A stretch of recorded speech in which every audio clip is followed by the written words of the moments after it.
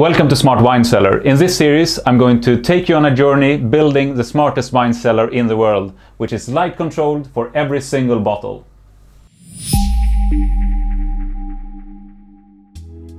So, probably the most boring part of the whole build is to make room for the new wine rack. So I started to mount down the old shelves, and after that taking away each bottle and placing them in another space, making sure to keep the position of column and rows within all bottles. I didn't really want to rearrange all of them in Cellar Tracker again.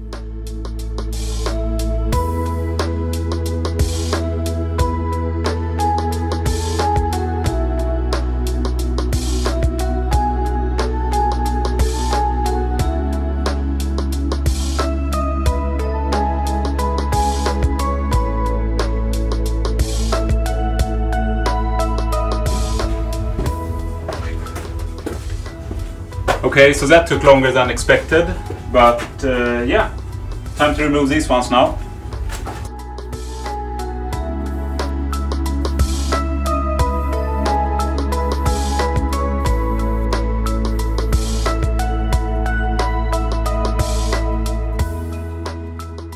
To make sure the first row of the wine rack was leveled, I made a simple construction with a piece of wood and two adjustable feet. I then took my laser level and made sure the rack was positioned around 20 centimeters from the floor. And now the fun begins. Making sure the first shelf of the wine rack was leveled and in right position on the wall. I made some tiny holes with a smaller drill.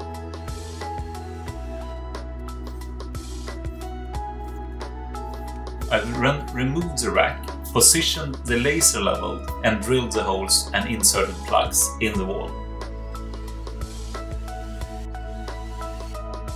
Then back with the shelf, drilling in each screw. Now it's only 50 more racks to go. Here I am admiring the lights blinking in the shelf. It looks awesome. So my initial thought was to mount one shelf, install the lights, then mount another shelf and install the lights on that row. I'm really happy that I didn't continue doing it this way. What I ended up doing was to mount each shelf, do a rough cleaning after each mount and then a bigger cleaning in the end before mounting all the lights. Let's get back to the mounting. To make sure each shelf has the exact same distance between them, I made a simple wooden shelf supporters. I did around 45 of these ones, but ended up using only 32. 2 per shelf was more than enough. Having these supporters, I could wait until the end with mounting one of the 2 supporters on each side of the wine rack. I made all the supporters with a stop block, making sure all of them was in the exact same dimension and paying close attention to making the first row really level. The rest of the process went actually really quick.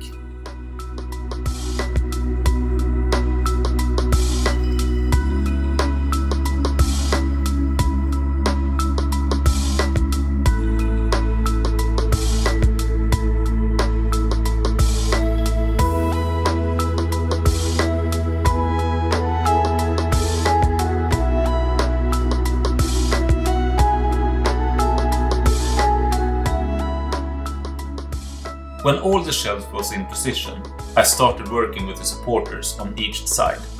The supporters are 2.5 times 2.5 centimeters, and I have an adjustable foot in the bottom, and in the end a cap in the top. I just needed to cut them to the correct length. I then used a couple of clamps holding them to the shelf, marked the holes, removing them and then drilled them. I then used the clamps again, putting in the screws and the end caps. Mounting all the shelves and installing the lights took around 3 days of work. I did that before work in the morning, during my lunchtime and after work. In next week's video, I will show you the final wine rack and also show you a demo of the application as well. See you next week. Bye!